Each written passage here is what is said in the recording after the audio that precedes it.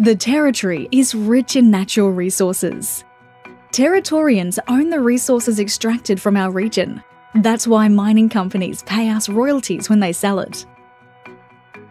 Unlike most other Australian jurisdictions that collect royalties based on the mineral value, in the Territory, royalties have been calculated from either the mining company's profit from mining or a percentage of the mineral value, whatever works out to be the highest. The Mineral Development Task Force said the Territory's profit royalty scheme made it difficult for mining projects to secure financing. It is more complex and less predictable than a value-based scheme. Over the last 20 years, the Territory has seen minimal growth in the number of major operating mines. The Territory needs mining royalty revenue. It helps pay for our hospitals and schools. That's why from 1 July 2024, the Northern Territory Government has changed the laws so that any new mines will be subject to the value-based or ad valorem mineral royalty scheme.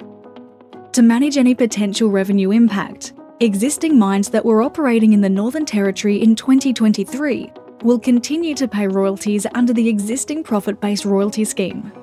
This ad valorem royalty, commencing 1 July 2024, is designed to accelerate the Territory's competitiveness in attracting investment for new mines, which in turn creates new jobs, while balancing the need for important own source revenue for the Territory. 4 royalty rates will be applicable from 1 July 2024, reflecting the level of processing or value adding. This is a great mechanism to incentivise manufacturing jobs right here in the Territory.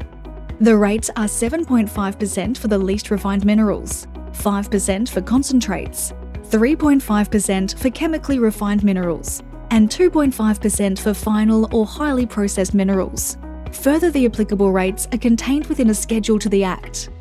The new scheme provides certainty for Territorians, industry, government, and landowners because it is simple and calculated on the mineral value. And importantly, it ensures the Territory remains competitive to attract private investment into our region.